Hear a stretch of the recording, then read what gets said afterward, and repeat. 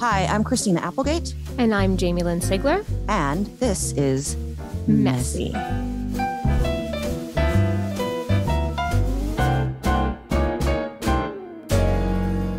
The following message is brought to you by Novartis. Since partnering with Novartis, I have been thinking a lot about when I was diagnosed with relapsing MS. I kept it a secret at first, and that robbed me of the support I really needed. I finally found the courage to open up about it and quickly learned the importance of speaking up. That means making your voice the loudest in the room. You have to find an MS specialist who's the right fit, who makes you feel seen and heard. It's kind of like dating. That's why I partnered with Novartis to create a 3-step guide to inspire others to own their RMS journeys, recognize their needs, and find a treatment that works for them. Learn more about my story at reframingms.com. Hi, everyone. Today we have a very special guest, the Robin Roberts, co-anchor of Good Morning America and the president and founder of Rockin' Robin TV. This was definitely one of our favorite conversations, not only because Robin Roberts is so incredible and so loved and beloved by so many people and so honest. She was the first person that I talked to about my cancer and her cancer and now this. And she is our just Messy podcast. And Messy. So, she's an honorary Messy member for sure. She is a Messy, beautiful member. We love you, Robin. We love you. Enjoy.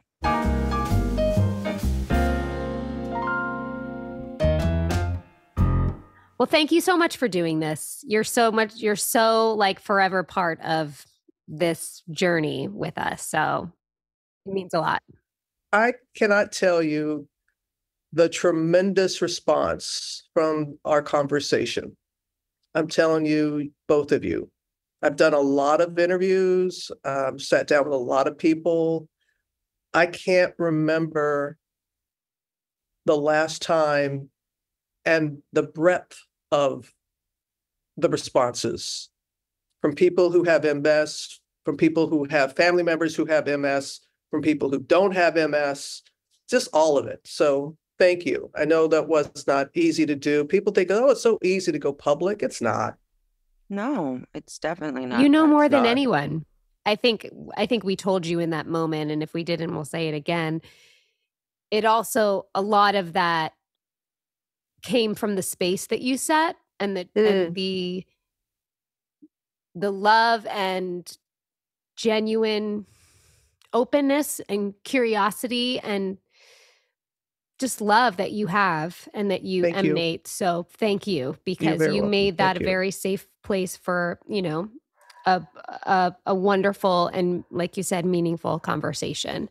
That was my goal. Always. I'm going to pass it to Christina because she always so you all do the same. Questions. You all do the same for me right now. Okay, yes, we 100%. We're turning the tables. That's the name of my show, my Emmy award-winning show on Disney Plus. Turning the tables. There you go. Well, we'll turn something on you. I don't know what it's going to be, but one thing we've started to do that seems to be like kind of a fun, interesting little introduction to our people is we always ask, who is Little Robin? Like we just interviewed Jean Smart the other day, and I listened to it. Okay, I love her. She said, little Jean wore saddle shoes, and it's like all of a sudden it's like you get to paint your picture. Anyway, that's all I'm gonna say. I'm not gonna tell you, but like who was little Robin? No, I want to know who was Mitch. After listening to that, yes. Goodness gracious. I don't know who that man is, but I want to know. We're gonna have him on. Okay. Yeah. Okay. That is such a great place to start. And I've been thinking about Little Robin lately. Oh. I don't know why, but I have for some reason. And Little Robin was this pigtailed, big-eyed little girl who really had no fear when I look back. Being the youngest of 4, I benefited from 3 older siblings who went through the gauntlet. And so by the time I came along, my parents were like, whatever. And I truly benefited from that and heard them, my older siblings, we could do that. And I just would like smile. And I was told how at home, I could be a terror, but out in public, I was such a little Oh. darling. Even then, I wanted the public to like me. Did you know you were being manipulative? You know, I was so innocent. Come on. No, I had no I know. idea No, I know. being that way. But no, I just really, I look back and, you know, my dad being in the Air Force, and I'm so grateful to my mother and father. They laid such a great foundation. We traveled all over the world, lived for a time in Izmir, Turkey. And I can remember just going out on my own with Turkish kids I met and barely knowing the language and not being afraid. And I'm just so, I just look back at that time with such awe. And my mom said something, and I told her if she was ever interviewed, when she was interviewed, never to repeat this. She said that I said as a child, I don't know what I'm going to do, but I'm going to be rich and famous. And it sounded so shallow to say rich and famous, but my mom remembers distinctly I'm saying that. And I don't feel that's what I am now, rich and famous, because but it's like, even as a child, I had these big, audacious dreams, and I didn't know what it was going to be. I thought it was going to be a professional athlete, but that little thing called ability that you have to have. I had the heart and the desire, but not quite the ability. I played in college, but that's about it. What did you play? I played. Oh, okay. What do you think my scholarship, my athletic scholarship? What do you think? My God. What do you think? Come on. We're interviewing Basketball. you. Basketball. Lacrosse. Nice. But you said basketball, lacrosse. Yeah. It was tennis. A lot of people think basketball, but actually my scholarship was tennis. I did play on the basketball team, but it was a tennis scholarship. Also, I was the state junior bowling champion of Mississippi at the age of 12. No. I love it. Come on now. I love it so much. You're getting all this stuff out of me. So I was athletic. Still hit the lanes? Oh, no, not anymore. No, once you peaked at 12 years old playing, bowling, you can't go back. You can't go back. I have my own ball and shoes. Oh, challenge accepted. Challenge because accepted. Of poop. No, because of poop, Robin. Because of all the poop. Oh. In the balls. Yeah, I know. Yeah. But I'm okay. But no. Could you imagine me now trying to bowl? I'd be like, fall over. We'll put the bumper guards and just getting me down there. No, I would have like the beef jerky. And I was a true bowler. Yeah. And you had the little guard. Do you have the little guard? Absolutely. The wrist guard. The powder. The little bag, too. Little bag of powder. Yep. Yeah. Wow. Towel, shine it up. I would take my ball home and I would shine it. And I had the white bowling shoes, a little pointy. My God. I joined my high school bowling team as a dare, and I loved it. It was the best time. I thought it was like I was going to hate it, and my friends were, making fun of me, and I had the best time. I loved it so much. It was. How'd you do? What was your highest score? Oh God, I was over 200, and that was enough for me. Yeah. Excellent. Yeah. Oh. Yeah. It was a great time. How about you, Christina? High score? 175. Hey now. Hey. No, I could never break the 200 for some reason. Oh. I'd get in my own head. But my form, come on. Like it was like you're a dancer. People would prepare for like complete glory. When my arm would go up, right? It would go up and then it would just be like 1, 2 pins. Doesn't matter. True showman. So you were always ambitious, confident, and I love hearing my own kids have these big, tall dreams because I think that breeds confidence. I think it breeds just a drive, which I think is just necessary no matter where you end up in life. So I'm not surprised hearing all of those beautiful qualities were in little Robin. But what I'm surprised is that as I got older and a fear crept in. Why was I like, as a child, you fear nothing. And then you start off on your career and you just think, oh, it's not going to happen. I remember trying to get my first job in television. I was thinking about this the other day as well.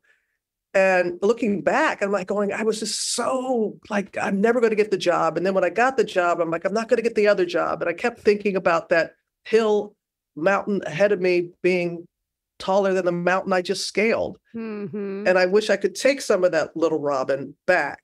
And I think I have it as I have matured. I'm not aging, I'm maturing. And I've gotten to this decade. Good for you, because I'm aging. It's all how you phrase things. Okay. I love it, because you have not changed. I've known you, 20 something years at least. The woman has not changed. Yes. It's incredible. Bless your pea picking heart. Yeah,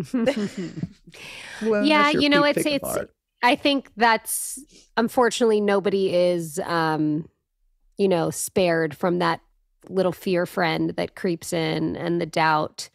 But, I think that with perspective, like you're saying, I don't think it's surprising that or for any of us, we all get to stages where we look back at our childhood and we give ourselves a lot of grace. And we also want to connect back to that, like, uninfluenced being, and to and also a time to like see how far you've come, because there's so many things that we could talk to you about on this show that would be relevant to what we do here on Messy. But Christina and I were talking before you came on, and we have so many people, different types of people that listen to this for a myriad of reasons. Obviously the MS community, the chronic illness community, people that have, suffered with their health.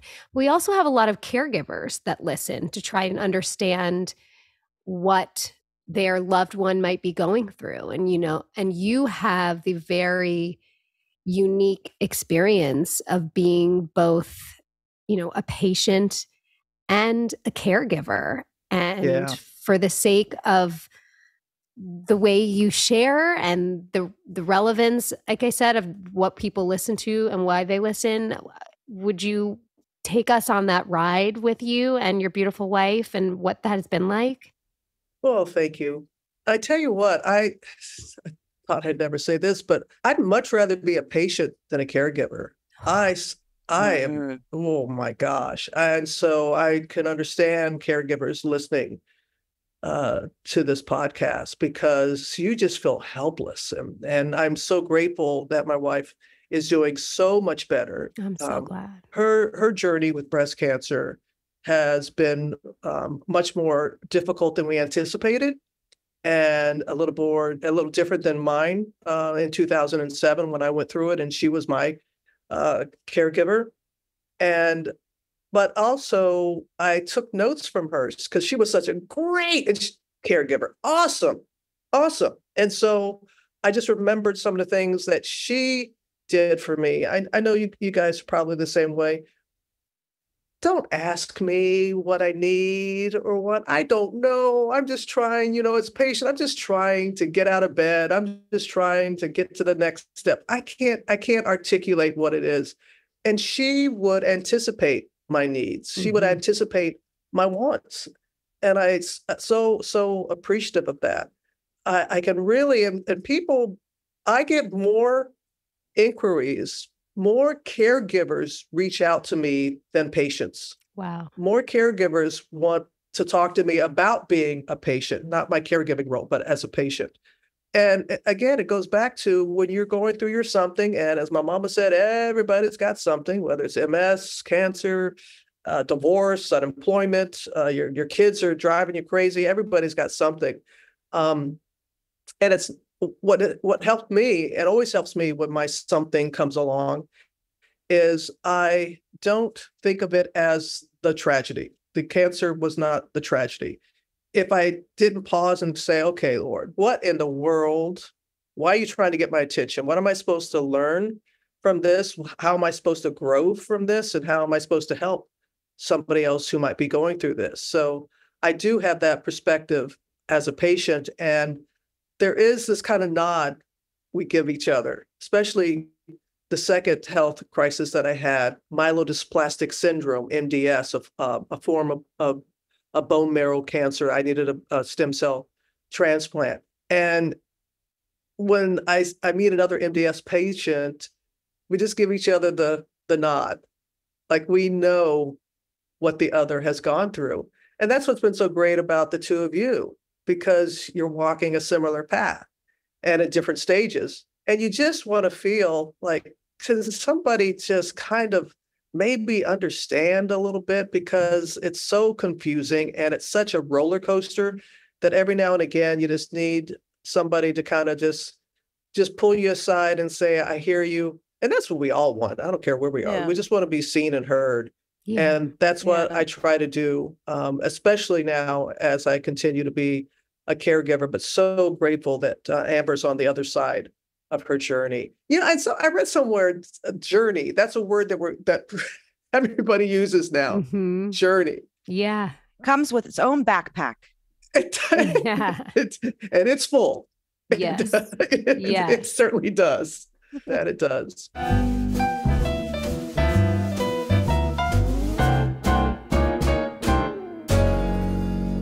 Just wanted to take a quick break and share a word from one of Messy's advertisers. Since partnering with Novartis, I have been thinking a lot about when I was first diagnosed with relapsing MS. And to be honest, I was overwhelmed and in denial, and I didn't want to accept it. Eventually, I had to be real with myself, reflect on what was important, reframe how my diagnosis was impacting my life, and focus on how I was feeling. And I wish I'd started thinking about my needs sooner. It helped me get to a place of acceptance and find the right treatment choice for me. And I really hope others don't wait as long as I did. That's why I partnered with Novartis to create a 3-step guide, hoping it can help people speak up and voice their needs. Get the guide at reframingms.com. Support for Messy comes from Lumi. I've been using my Lumi, guys. I've been using my Lumi whole body deodorant because I've been living in a hospital, and it's kept me fresh and clean. Nobody's mentioned any smells coming from me, and it's truly made me feel like I'm not living in a dungeon nonstop. I'm in LA, and you smell like a dungeon. Kidding. I love Lumi. If you don't know about it, you guys, they have a whole body deodorant, which is literally seriously safe to use anywhere in your body. You can use it in your pits, your underboobs, your thigh folds, your belly buttons, your butt cracks, even your panas, your feet. It's created by an OBGYN who saw firsthand how normal BO was after being misdiagnosed and mistreated. And it's clinically proven to block odor all day and control odor for up to 72 hours. I love my beautiful smelling vagina. Thank you, Lumi. Thank you. It's baking soda free, by the way, paraben free, pH balanced, like we said, for safe to use below the belt. It also comes in a variety of fresh, bright scents like clean tangerine, lavender sage, or toasted coconut. Oh, and rose. And rose, which you just mentioned. That's right. I I just tried rose today. I'm in love. And lavender. Can't get better than that. Lumi's starter pack is perfect for new customers. It comes with a solid stick deodorant, cream tube deodorant, 2 free products of your choice like mini body wash and deodorant wipes, and free shipping. As a special offer for listeners, new customers get 15% off all Lumi products with our exclusive code. And if you combine the 15% off with the already discounted starter pack, that equals over 40% off their starter pack. Use code MESSY for 15% off your first purchase at lumideodorant.com. That's code MESSY at Spell it really well. I got you. LUMEDEODORANT.com. She wins the spelling bee.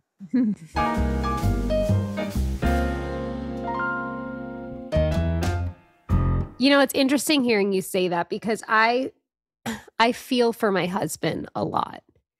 I see his anger that he has for what I go through, the helplessness he feels when he can't do anything about it. And I also feel bad that he only knew Jamie with MS. He never got me before. he never got to know. And while I do believe very much what you said, that there is a great lesson in this and a great purpose in this, in this journey for me, especially with MS. Like I say all the time, I don't even want to know who I am without it, because it's completely shaped me and it's completely changed my view of the world. But I have a lot of grief around that and for him. And because I think he sees me struggle so much, he doesn't really take care of himself that much. And he doesn't focus on himself and what he might need. It's like such an afterthought, especially with also having little kids. And I imagine that a lot of caregivers can go through that. You know what, Jamie? That's what Amber taught me, because she really insisted about me taking care of myself while she was going through it. And that is, and I really appreciate that. And a lot of caregivers have reached out to her, and she said, you need your support system. Your loved one has a support system. As a caregiver, you need one too. We had got a great group of friends who had like this grid of who was going to come in on the weekends. Because when I went through MDS, I couldn't be really left alone. And I had to be in isolation for 100 days. Why? Because of my immune system. I could not have a germ. I had no immune system. My immune system was completely wiped out. And so I had to be in a very sterile environment. And my friends would come in on the weekends to spell her. And they worked amongst themselves and figured out who could come in on which weekends. And so Amber had the weekends off. And that's what she taught me as a caregiver. And I'm so glad you brought that up. That is so, so vital, that they need their own support system. Absolutely. Because resentment can happen, right? It's just so natural for that too. And that's my biggest fear. And I try to have conversations all the time, because look, I mean, we're a married couple. We've got a fucking ton of issues, aside from MS. But like, if I can try and make this. We're not going to go there. Of course. Well, that's what. Oh no, we're going there, Robin. But I just don't want this thing to cause any more issues than it's already causing. We've gone to therapy about it, because sometimes it's felt like the other woman in our relationship, because it's like, wow. Sometimes I feel like that's when he sees me, he sees somebody he has to take care of. And I'm like, no, I still want to be like your sexy wife. I still want to, like he'll come. Today I was putting together a desk, for instance, and he came in, he's like, I don't want you to hurt your back. And I was like, just let me do it. Don't worry if I get hurt. Like sometimes you don't want to really. You want to put the desk together? I know. Look, Jamie, I'm don't put the desk I'm almost together. done. I'm almost done. Oh my God, girl! No, he can put the desk. No, That's where I draw the line, Jamie. I draw the line at desk. He would break it. Okay. Yeah, sometimes I'll use that. Oh, I had cancer. I can't do this. Oh, can you help me? You got to play that card every now and again. You got to listen. Of course you got to play the card. I take the parking spot. I take. We don't take the Okay, we have to preface this. We don't take the parking spot. We need the parking spot. You're right. To all of our other disabled folk, we're not taking your spot. We are using our allotted, by government, by rules spot, because we can't park 20 miles away. Right. We have to be right there. That's right. I don't mind the fast track at the airport coming in through customs. I don't mind that at all. But also allotted. But I was going to say my caretakers are friends, and the only thing I get annoyed. So, and they know this. I get annoyed with them, because and I can say it, and I love you, and they know who they are. If they say, how are you? And I'm like, I'm really tired. They're like, they go, oh, I'm sorry. And I'm like, when am I not tired? We don't need to have this conversation. Please don't feel bad for me for being tired. It's literally the first thing of MS symptoms is extreme, profound fatigue. Maybe I should just not say. Maybe I should just be like, I'm feeling energized. Oh no, she got me a hat that says, fuck off respectfully. Respectfully. I like when someone says, with all due respect. With all and due then respect. They slam you. That's right. Slam you. With all due respect. Like that just takes away whatever's going to come after that. Oh my God. Well, I was going to, go ahead. You go. No, because you guys, you're going to stay on this subject and I'm going to go, my brain goes all over the place. So you guys stay here. Yeah, and then but I'm gonna, can you, you okay, cross this your is when fingers we're remember? arguing. You got it? It's like an old married If you feel like you're going to forget it, then you interrupt me. Okay. I was going to say too, that because you have shared, you have this beautiful platform on Good Morning America, and because of who you are and because of your experiences, you shared really intimately and deeply and beautifully with America and the world about what you've gone through in real time. And we started that journey with you as we're here and messy, because even though I've talked about having MS, I've never talked about having MS in this way. And, Christina knocked that door down for me, and I will forever be grateful. But has there ever been, because this journey is also new for us, has there ever been moments for you where you wanted to keep more things private as you figured it out and felt like you couldn't, or was there any feeling conflicted about it? Oh, yes to everything you said. And when I was diagnosed with breast cancer in 2007, I was working with the Diane Sawyer. Oh, she's my ride or die. And she did not want me to go public. Wow. She really, really didn't want to, because she wanted me to take care of me. Mm-hmm. And she knew that by going public, that I would have to then fulfill the needs of so many other people who would be reaching out. And she just wanted me to take. So selfishly, she didn't want me to say anything.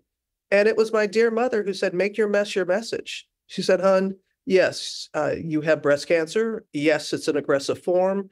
You're going to lose your hair. You can't hide that. Be the messenger for those people who don't have the platform that you have. Show them what it's like to live with cancer. Show them. And I didn't want to do it. And initially, it wasn't like I said, oh, my golly, I'm going to. No, I didn't for a while. Not until I knew exactly, that I needed surgery. I knew the treatment plan. I'd had everything in place. That's when I decided to go forward and tell folks, because being on national television, and I wanted to keep working. And I remember it was before I said anything about losing my hair, and I already had a wig in place. And I hadn't lost my hair completely. I still had my hair, but my hairstylist, who's been with me for 20 years, Batula, love her, she said, let's do a test run. Let's go on the air with it one day. And I did. And the reaction from people, and it looked pretty much like my anchor dude, little flip, but it was the wig. And I was just startled by how many people were reacting to that. And it kind of made me say, okay, no more test runs. Be in the moment. When things feel right, share it. If they don't. And there were things that I didn't share. But I was really grateful that I had such a wonderful support system, and my mother saying about, there's so many people, look, come on, you two. There are people who have what we've had and who have it so much worse than us. Yeah. And I don't compare despair. I'm not one of those that, and it startled me that my doctors would say that they would get calls when people knew, because I had my doctors on to discuss things, and I was doing well, and people were like, I want what, you're giving her something, like there's some like celebrity treatment plan that only celebrities get. And my doctors are like, no, Robin is doing everything that I'm doing for you. Because I was an athlete, I was able, it didn't prevent me from getting sick, but boy, did it help me fight it, because I had that athletic mentality. My doctors were my coaches, and the treatment was the game plan, and cancer was my opponent. And I was able to approach it like that. But no, it was not easy. And this is what I've said to why I was so grateful that you all sat down with me and shared as much as you did, because I know it is not easy to do. But then I don't know, and maybe you can tell me how it's been for you since. I know that once I did, I remember I held back, and I remember distinctly that morning I went on the air with Diane, said I had breast cancer, was going to go have my surgery. I slept like a baby that night. It was the first night I had a good, because I did feel I was keeping something bottled up. And now that it was out there, I wasn't hiding anymore, even though I wasn't technically hiding, but in a way I was. Don't you feel the freedom? And especially, Jamie, because you, for so long, until, as you said, your girl came along and kicked the door down, and that's somebody's right. Yes, Sure. There's Right. not one size fits all. You just figured out the best you can. We also don't want to be the grand marshal of that parade. You know what I mean? Yes. It's like, Oh yeah. you come out and now you're the grand fucking marshal. And now what? And I think that's where we're trying to kind of burst that thing. Because you and I know, Robin, because we had it around the same time, that we've got to go. I'm gonna, I'm the grand marshal. I'm the cancer grand marshal. And at some point you got to feel like, you know what, people, stop it. Like, let me be, let me grieve, Can I tell you something? Since I came out with Amber, we have been asked to be the grand marshal of every gay pride parade in America, literally. And I'm like, thank you very much, but no. Thank you.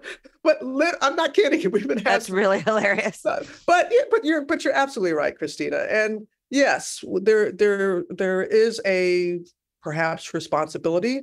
It's not a burden. It's a responsibility when you're a public figure to be able to speak for those who have what we have and they don't have the platform. But can we just choose? We don't have to do everything. And sometimes I'll be asked to receive an award or something for whatever, and I'll go, look, I know there is somebody. I mean, thank you very much, but I know you can find someone else who is just as deserving, if not more so, who may not be on Good Morning America, but they still are deserving of the recognition. And please, please, please let them have it. Yeah. Well, for Christina, she was kind of outed because somebody posted. I was outed from my breast cancer too. You were? Yeah. Yes, I was walking the halls of Cedars-Sinai, and someone either took a picture or something and said something's wrong with her, and it got out. So I had to get ahead of it. I wasn't prepared. I had just had my double mastectomy and no one had known. And I was 6 months into my treatments. My treatments was not chemo and stuff, but yeah, and my surgeries and my journey with my backpack and my trail mix. And I didn't want to tell anybody at all. I was like, I'm going to do this privately. And so I was outed. So, and Robin knows that because she was my first interview. Yeah. Wow. Sorry. Wow. I didn't know that. I remember that distinctly. I mean, that's how far we go back. But I also, don't you get this sometimes? And I'm not big on social media, but when you do go public, and then there'll be someone like, they think they're the only person that ever went through this. Why do they talk about it? And I'm like, oh my gosh, it's like they want us to, but then we do. And then there are people that are like, why are you doing it? You act like you're the only one that's ever gone through it. But that's when you can't. You just gotta.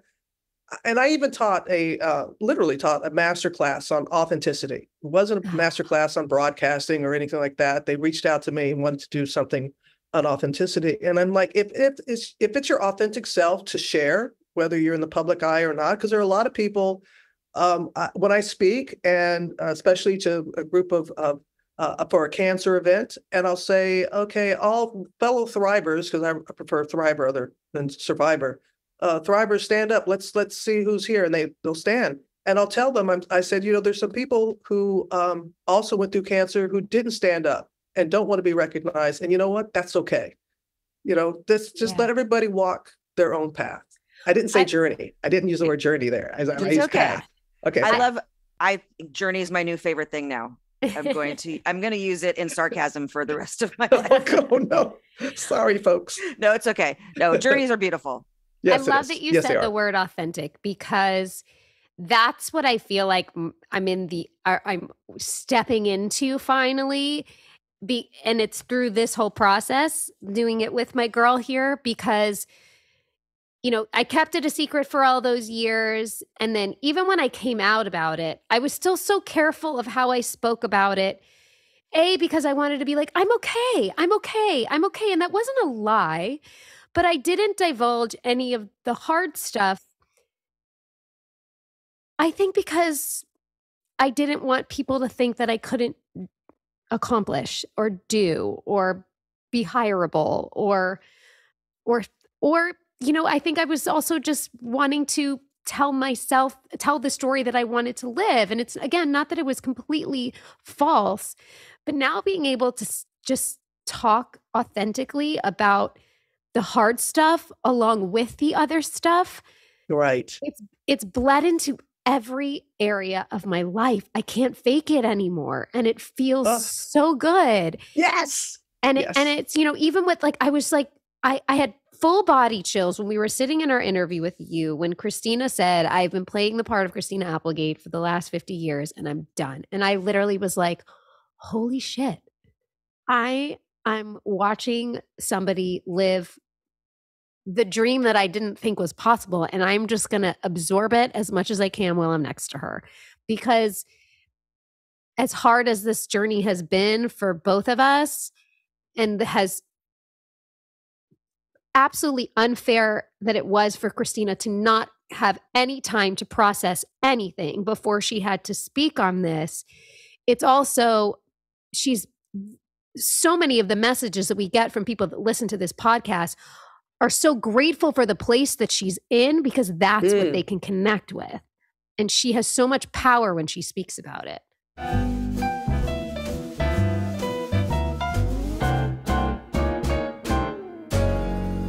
This show is sponsored by BetterHelp. This show is very much my therapy. It is my place to share and work things out. Like Christina says, we always have to get things out to release the power, get it out of your mind so you can stop the stories maybe that you're telling yourself about things, and you can get maybe even a better grasp on reality. Let me ask you a question, Jamie.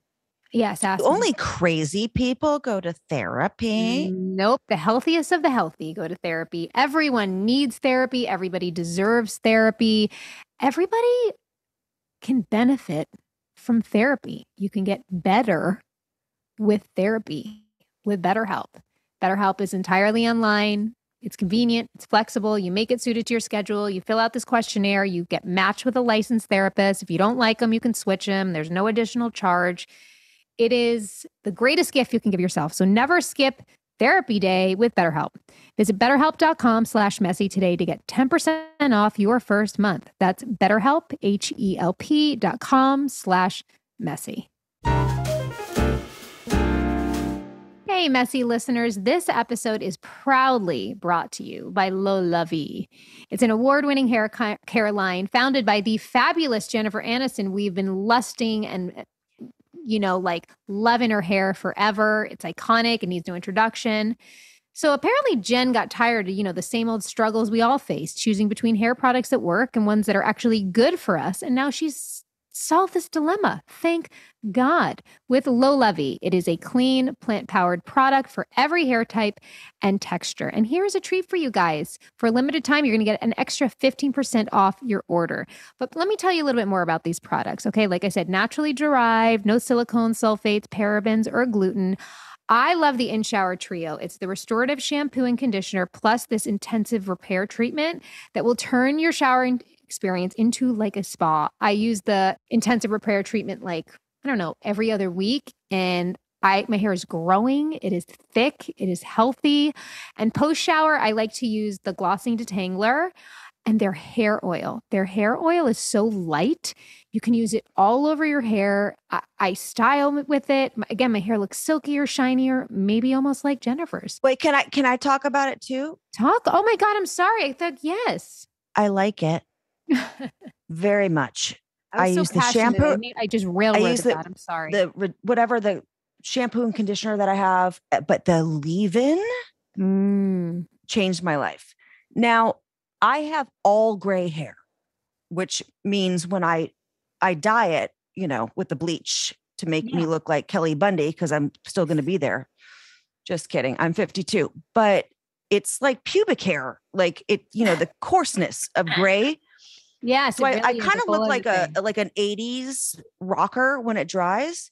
But now that I've been using the leave-in conditioner, I look like a 70s rocker, not like an 80s rocker. I love this. So it's working. It's working. It's working. It's working. Well, unlock Jennifer Aniston approved hair at lolavie.com. As our loyal listeners, you will get an exclusive 15% off your entire order when you use code MESSY at checkout. That's 15% off your order at lolavie.com with promo code MESSY. Please note you can only use one promo code per order and discounts can't be combined. And after you purchase, they'll ask you where you heard about them. Please support our show and tell them we sent you. Your hair will thank you.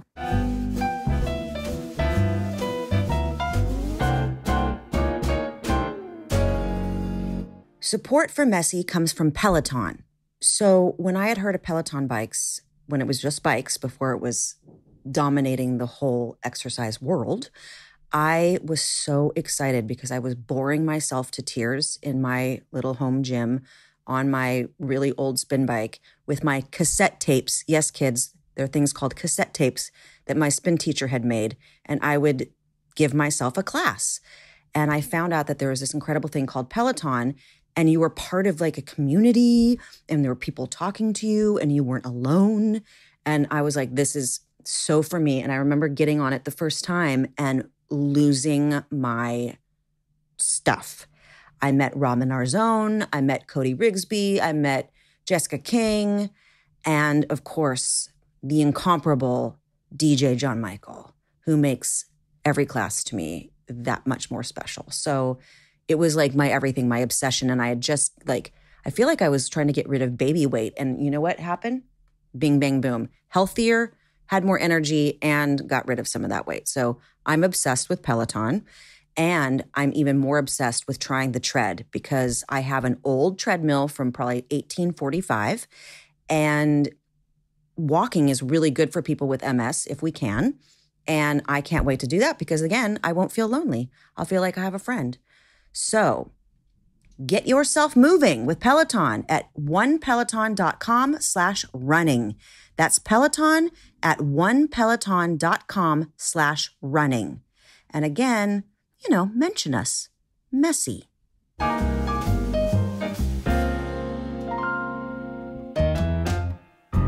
When I was asked about sitting down with both of you, that jumped out at me when I was told they're in different places. And Christina is pissed. And she's going to talk about being pissed. Mm-hmm. And Jamie, as we know, Jamie, you're so sweet, and you are, and that's who you are. And I could see she's a total a-hole.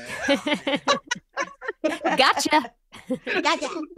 But see, that's the beauty. That's the beauty of you two, because how you looked to Christina when she was talking, and she was like, and you were like, oh my gosh, now I have permission. Mm-hmm. I have permission to be not okay. I have permission to say I'm not okay. And I didn't feel that way before, but Christina was giving you that. No, sorry. What do you mean? Because that's such strength. I know, because how many times, oh, you're so courageous. Yeah. Oh, the courage. Oh, you have such courage. And I just threw up in my mouth like 4 times. It's great that people feel that way and they say that, and it comes from a good place. They mean well. It does. But it's like, are you kidding me? Are you? Oh my gosh. Well, it's easier for us to be quote unquote courageous because it's easier for other people to understand and to accept. They'd much rather, and that's our thing. When we ask, how are you? Do you really actually want to know the answer to that question? Would you much rather just hear an I'm fine, I'm good, moving along? Or do you want me to say, you know what? Today sucks. And this is how I'm feeling, And Preach. I see you moving your head because you know what I'm talking about. Right there. I can see what you're. Oh my God. I just recently, in one of my great interviews, Elmo, because Elmo posted about a few months ago, how you doing? Just checking in. How you doing? It got, just millions of people really feeling they could share with Elmo, of all people. And they were just spilling their guts. And it was something as simple as, how are you doing? And when I talked with Kerry Washington, she said she hates when someone says that. How are you? Because just what you said, Christina, do you really want to know how I'm doing? Or am I supposed to give you the I'm fine? And how many times, and I've tried now to say, not to say to somebody, how are you? I say, good to see you. It's good to see you. Because when it's a low, it seems so simple, but it's so loaded. When you ask somebody, how are you? When I would be wheeled onto the set, because I couldn't walk from my trailer to set, I said to the crew one time, and they're all my friends, so they totally get my humor and my world. And as I was going through this, I said, hey guys, if you would do me a favor and not ask how I am, like say whatever else you want to say. You can say, you suck. And most of the time that's what would happen. Like crew members going like, you suck, disabled lady, like whatever it was. But I was like, can we just not, I can't. Because I'm not going to answer it. You don't want to always be like, you don't want people to look at you with sympathy. Because you're the like, big harp out, Yeah. So I just told him to tell me I suck or something. And then, because that question is like, oh, yeah, I don't even want to go there most of the time. Right. Yeah. I had the fear because I kept getting my something. It was breast cancer and then something else. My father passed away, Hurricane Katrina. And I had this really tight circle of friends, and I would call, and I was like, oh my gosh, I don't want to be that friend that when the phone rings and they see my name, they go like, oh gosh, I didn't want to be that person. Like because I have a couple of relatives that when I see their number come up, I'm like, oh boy, what's now? I was fearful I was becoming that person. Now, they never made me feel that way. My friends never made me feel that way. But I thought that that's what I was becoming. And I was like, oh, I so don't want to be that person. Yeah. I had a girlfriend call me woe is me to someone else. And that's something we've talked about on the show a lot is now I'm afraid. Now I'm afraid to talk about how I'm feeling, like that part of you that like, well, the societal part that says that women can't complain and we can't be vulnerable and we can't be all these things, all these conditions that we have. But to have like a friend go to someone else, oh, she's just so woe is me. It was it was like to my heart. Oh, yeah. That's our deepest fear. And that's what you're talking about. You don't want to be the one whose phone is coming on. And I actually hope that when I'm calling people, they don't answer because I hate talking on the telephone, but that's a whole other episode. But anyway. But there's also the flip of that too, where I've had to say to my friends sometimes too, I'm like, guys, stop calling me so strong and inspiring. Like, I just want to be funny, or I just want to be like, I want to be all the things that everybody else is too. I don't want this to define me. And they didn't even realize they were doing that because they just wanted to acknowledge. And I appreciate that. I just want to acknowledge this is hard for you. I want to acknowledge that you're pushing through. I want to acknowledge, and don't get me wrong. Sometimes we need that. When you live with a chronic illness and you show up each and every day, that acknowledgement is important. You can't just, you need to sometimes have somebody say like, what you're doing is hard and I'm proud of you. But you also want to be like a 360, like fully 3D person that's not just this one thing. And so, but those conversations are important to have. And I think that this, like I said, this whole process has really helped me be able to voice that with some of my best friends that I've been best friends with for over 20 years, just saying, being able to explain how I'm feeling because they don't know unless I say something. They can't feel. I want to be crying in someone's lap all day long. Like I literally wish I had that, like to just cry in someone's lap and feel safe. And so I'm the opposite. I don't want to be told I'm all these things. I'm like, I want to be like my head, pet. I want to have my head pet. That means you need I know. that, I need it so badly. But how do you like? Do you? I'm because sure you have a feel lifetime of that. Like you need that from. Yep. Oh, You Now I'm guys are gonna cry. I know. But I do. I hate that I'm so far away because I actually was talking about this with my therapist earlier today. She was like, what do you think your superpower is, Jamie? And I said, I think from when I was a little girl, I can look at people and understand them. I can't judge people. It's just not in me because I know that everybody is the way they are because of so many different things, their upbringing, their conditioning, what they've been exposed to. And so like, I'll never fault anybody for who they are. And I also can see in Christina, like, this is her chance to be like, stop. I need rest. I need help. I need love. I need support. And you have every right to ask for that. We all do. Robin, do you want your head pet? I'll pet your head.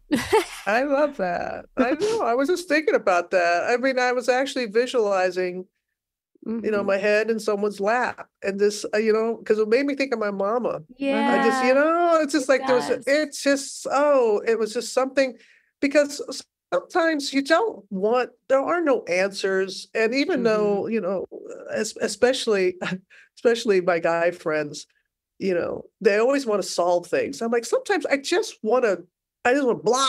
I just want to get it out there. I don't want a solution. Can't you just pet my head? Can't you just stroke my hair? Don't they know that we know the answer anyway? So you're so right. We started with that way longer before they knew the answer. Yeah. We've solved it already. But they want to. Yes, they want to. It's a guy thing. But I do with my circle of girlfriends. I feel that we can just blah, and we're not trying to solve anything, and we want to get it out there. But I know that but there's a real gift that you have, Jamie, in that it's just inherent in you to want, and I think this is part of the reason why for so long you did not share as much as you have shared recently. You strike me, and I don't know you as well, and I hope to get to know you even better. I don't know you as well as Christina, but you want to be that person. You want to be that person that's I'll use the word, that's uplifting, and I'm not talking because of what you're going through. I'm just saying that's just who you are. Yeah. Yeah.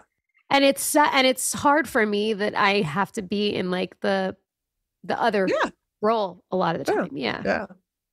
But we share a similarity in that, and my family loves to tell the story. We were living in Izmir, Turkey, and we would go to church every Sunday morning. And there was a homeless person who was always there by the church. And every single Sunday, I take what my parents gave me as offering, and I give it to this man. And every Sunday, he was waiting there for me. And I would just run up, and it wasn't that much. I don't even know what it was.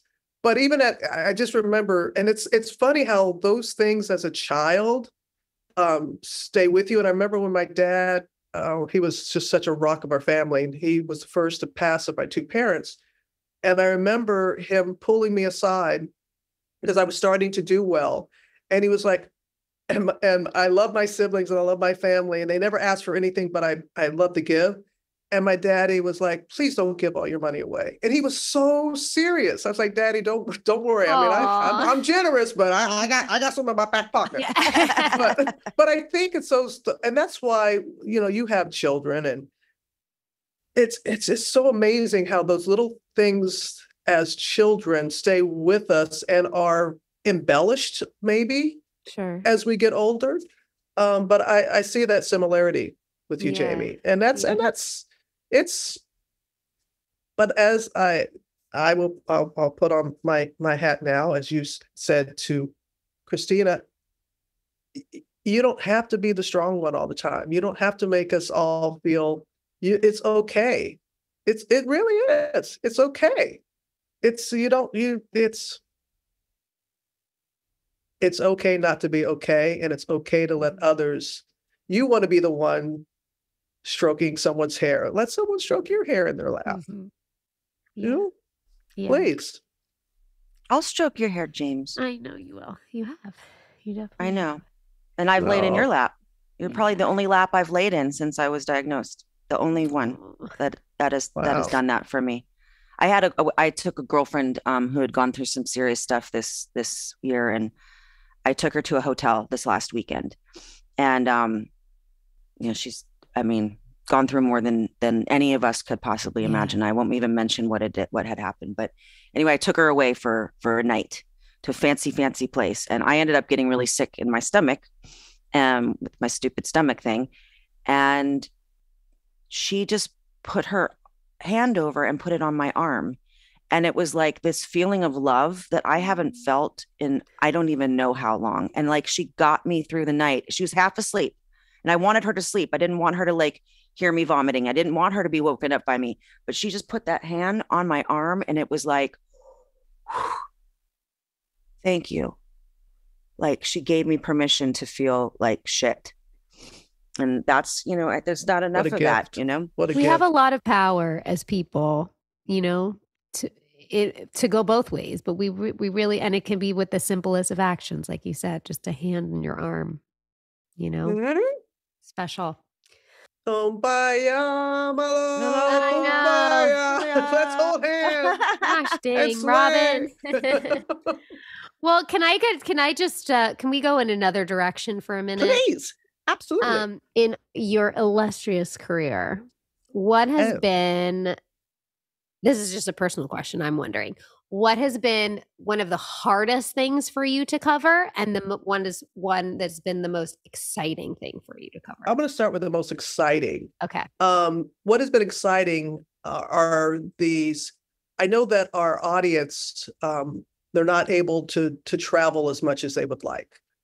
And going back from being an Air Force brat and living around the world and around the country, I want to take people on adventures. And last year went to New Zealand and really made people feel that they were there with me. Even when I jumped off that building 1,000 feet up in the air, I don't know. I did that too.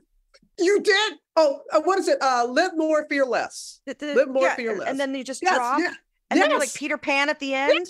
Yes. You did that? Yes, Isn't it most we just talked exhilarating? about it the other day. Mm-hmm. Oh my gosh. It was thrilling. Sorry to interrupt, but I love that. Oh my God, I've never met anyone else who had done it. So that's very I have. You're the first one I bet too who's done that. Cheers. And I just love taking people with me and for them to feel like they're going. So those and going to Portugal very soon and doing the same thing. We already did a scout survey. I love when people watch and they say, "Oh, thank you for taking us with you." And just giving them that moment, whether they live, in Idaho or Iowa or wherever, and they haven't had a vacation and, they can't even remember when. That to me, that is exciting. And everything about saying good morning to America. Wow. I mean, I get to do my best to set the tone for the day for folks. And there's some days I do want to go like, ooh, you just might want to stay in bed. Head out there. I don't know if you want to get up. I don't know if I should be saying good morning, America. But I just really, it's a phrase and nothing ever gets old. The ones that are, anything political. Yeah. I don't care what side of the aisle they're on. I do not. Those interviews they keep me up at night, and my stomach is turning, and it's just not. It's not fun. It's just not. There's nothing enjoyable about that. So because of the reaction that will come either way. Yeah. From the it doesn't matter. Yeah, because the reaction you're going to get, but also. Most times they know the answers even before you ask them the questions. Mm-hmm. You don't really get anything. They're just going to really say what they want to say. You don't really, and I rather talk to people who are going to actually share and actually, I don't know, just let me in a little bit. I like those types of interviews. After I did the interview with you two, and because of that interview, there were people that were on the fence about sharing. Regina King sat down with me for the first time since losing her son. Mm-hmm. And that interview too, she said about grief, and it took her a while to be able to speak about her son, but she did so lovingly. And I love when she said about grief. She said, "Grief is love that has no place to go." Mm-hmm. And and I can't say those interviews bring me joy. That's not what it means. Those types of interviews, like with you and like with Regina, they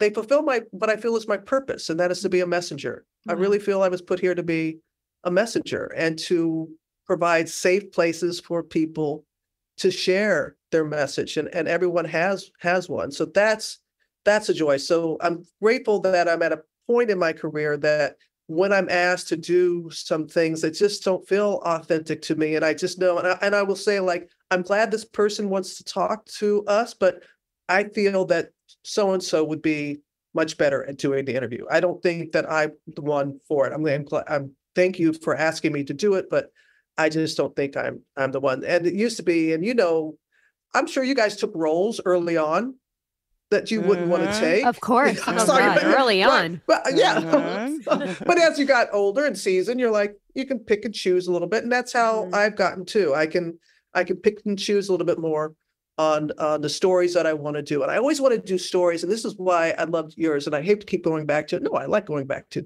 our interview with you.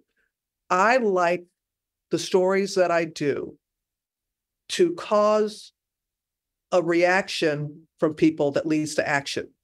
They react to what they've heard, and now they want to take action, whatever it is, be it for someone else or for themselves. And that's what brings me joy the most. I don't know if I could do what you do, because I wear all my inner thoughts on my face. And if someone was really irritating me, I'd be like, oh. It's happened to me where I'm listening to someone talking, and I had a friend once say, "Hey, your face." I'm like, "What?" You're like, I'm just listening to someone talk, and it's like, so terrible. I would be like the worst. Whoopi was recently on the show, and she said her mom used to call her after The View and go like, "Honey, your face." Yeah. And she's like, and Whoopi's like, "What do you mean?" She goes, "Oh, when you were talking to so-and-so, Whoopi. Oh, honey." And oh my God, she really is. She really is a barometer of her. Oh my God. You know exactly what she's feeling. I love it. Well, Christina has a party trick. Oh, geez. If you're willing. Boy. Always up for a party trick. Do you want me to set it up, or do you want to explain it? You set it up, because I have to I'm her agent. I'm going to set this up. Okay. So she has this party trick. But I always feel like I'm gonna fail, and now we're dealing with like Robin Roberts. I know. Well, guess what? We can edit this out if we don't like it. Okay, I get this wrong. Okay. So Madame Christina has a gift where all she's gonna ask from you. I'm such a loser.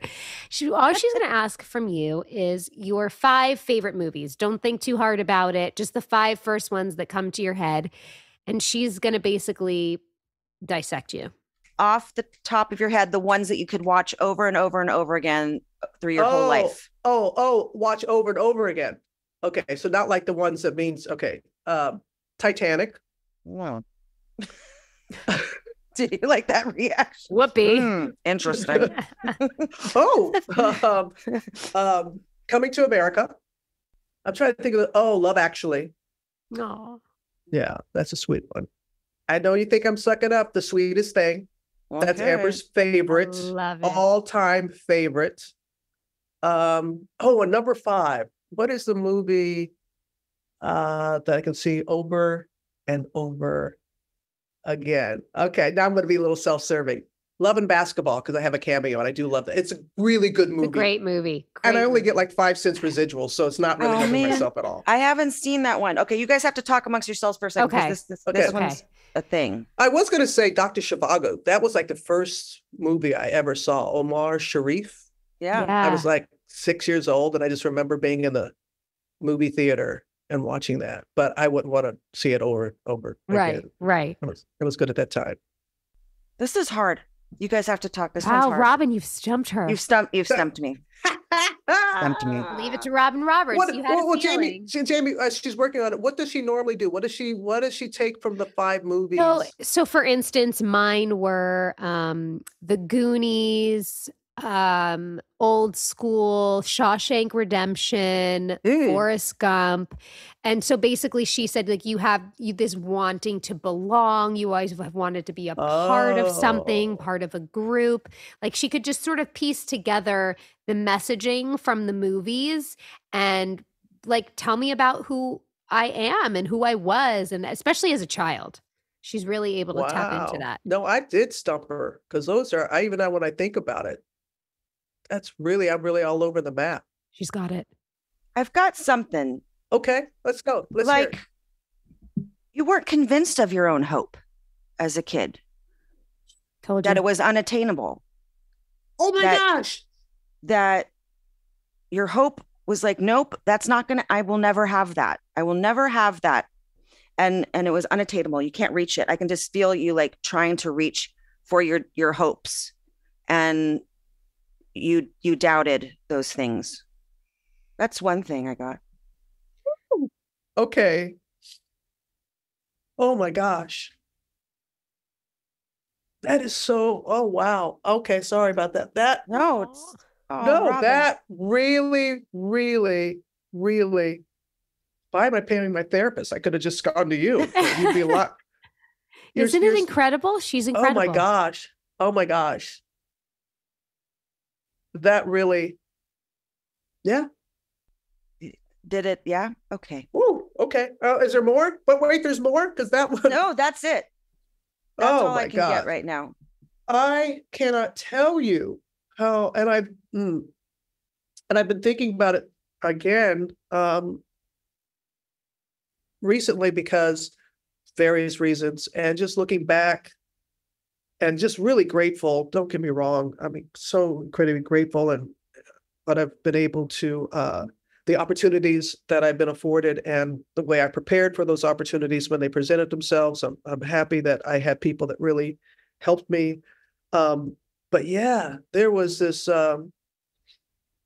as a child, even though I had these big, bold, and I said was fearless and all those things, there was still this nagging, just deep down inside. It's never going to happen. The proverbial, you're not worthy. Why would someone want you to do X, Y, and Z? Why would you have a platform?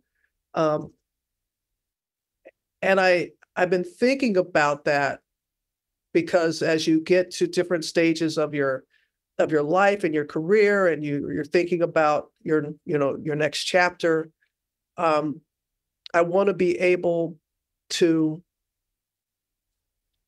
I still have hopes and dreams that have not been realized, that are mine, and I am not going to rest. I am not going to rest until, that what people say, it's not what you achieve at the end of your whatever, it's what you didn't go for. It's not, it is. It's those things that you didn't go for, you didn't try for, that you didn't, those are the biggest regrets. I have no regrets of anything that I shot for and was shot down. I know some things that I wanted to go for and I didn't, and I know what they are. Yeah. And I'm trying to convince myself for this next chapter, it's going to be different. And that helped me right there, young lady. Wow. That right there. Aww. Thank you. Got my shoulders back. You got the shoulders back. I got my shoulders back. There you go. Yeah, because you called me out, and when I say you called me out, you made me call myself out. Mm-hmm. You made me go deep and wow, I didn't know. I thought I was hiding that better. Gosh, wow. Just from those movies. That's incredible. Yeah. Come on, that's a good party trick. It's ended. I've been in trouble for it many times because I reveal some things about people that they don't love about me. So that's why I try to be very careful. Yeah, but hey, that's a gift. But that's like, what, you're so intelligent, Christina, and you're so insightful. Wow. Like just the way that you can, your way your mind works. It's really amazing. I'm also an idiot. Well, Sorry. and that's why I love you. Oh, you know what my question at parties? What is it that brought you joy as a child that you're not doing now? What is it? What's the first thing when someone says, what brought you joy? I mean, not happiness, not, because you got an A. What brought you joy as a child? Singing. Coming into my house after school and the way it smelled and the fireplace was always going, no matter what time of year it was. Do you have a fireplace now? Yeah, but it's way down lots of stairs. Why don't you? I knew it was something about that house. It was about that house. It was the house I grew up in, and it was rustic and old, and it had a certain smell, and there were no locks on the doors, the way the door opened and the sound it made, that it was kind of stuck to the side, and you'd have to push on it to get it open because it was wooden, and there would be, the fireplace would be going. My mom would have the fireplace going, and I love that.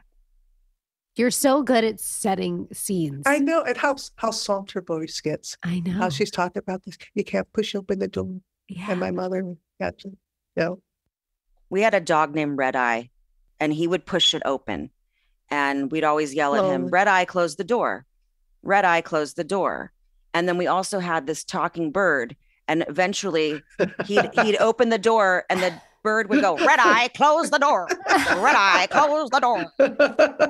That's so Another cool. thing I love. I know. Red Eye, close the door. Oh, I love it. Well, what about you, Robin? What about you? Oh, you know what? When I was asked that, what brought me joy as a child was playing tennis. Mm-hmm. At the time, I just started playing tennis again about 4 years ago. I went like 40 years without playing. Couldn't play all my childhood. I would dream about being at Wimbledon. And I didn't play. And then I thought about it because someone said, what is it that brought you joy? I started playing again 4 years ago. And I am that little kid when I get on my bike, go down to Key West, go down to the public courts, get with the teacher there, the pro there. Amber even says the joy she sees. And it's true. And I was like, why haven't I played all of these years? But I just remembered that because when someone asked me that originally, that was like the first thing that popped in my mind. And then I realized I hadn't been doing it. And it's brought me joy again. It's broken my wrists, but it's also brought me joy. Well, a broken bone heals stronger than it was before. So there yes, you go. ma'am. Oh. That is a scientific medical fact. Yeah. And you know what? My backhand's going to be better now because I have a two-handed backhand. And my pro was always saying I wasn't using my left hand enough. Well, since I broke my right wrist, I've had to use my left hand so much. It's stronger. So when I get it back out on that court, watch out. You watch out, ladies and gentlemen. Watch out for Robin Roberts. She's coming at you. Maybe I'll play in the. They have a senior circuit for tennis. Maybe that's what I'll do. How they have the senior for golf? If not, start it. Yes. I love playing tennis. I'll come with you, but I might sit in a chair. Hey, that's fine. Christina, I'm putting it out there. You're gonna play tennis with Robin Roberts. What? Putting it watch out for my backhand. I'm telling you now. But watch out for her backhand. You be kind to my girl. I will. Always am, Jamie. Always annihilate me. So we end every episode. If you would like to be on it with us, I pull a card from this little deck that I have with has inspirational quotes, and then we end it, which I think we ended and naked photos. That's right. And then we all flash each other, and then and Robin, then you and I are like, our boobs. Anyway, well, you had me thinking that when you said head in the lap, so I was thinking, hey, so we're kind of going there anyway. All right. Okay, let's go. And then we end it, and then we end each episode by saying, and I think we ended our interview as well saying, and so it is, because it's just, okay. And so it is. As when I'm done, that's what we will say. Here we go. Okay. I want to unfold.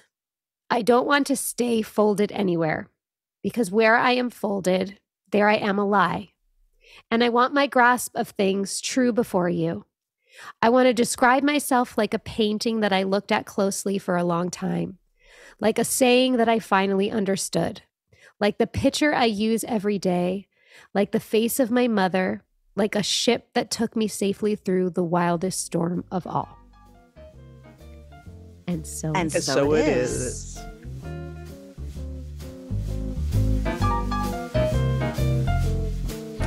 This show is executive produced by Christina Applegate, Jamie-Lynn Sigler, and Allison Bresnick. Our audio engineer is Josh Windisch. And if you want to show us some love, don't forget to leave the show a rating or review.